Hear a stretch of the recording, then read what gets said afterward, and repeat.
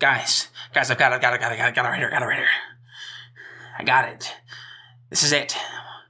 I know you're thinking this looks like an ordinary cork, and it probably is, but it was given to me by my great-great-great-great-grandfather. And he told me after he got it in the wilds of Parkland right off Pack Ave that this would solve all of our problems right here.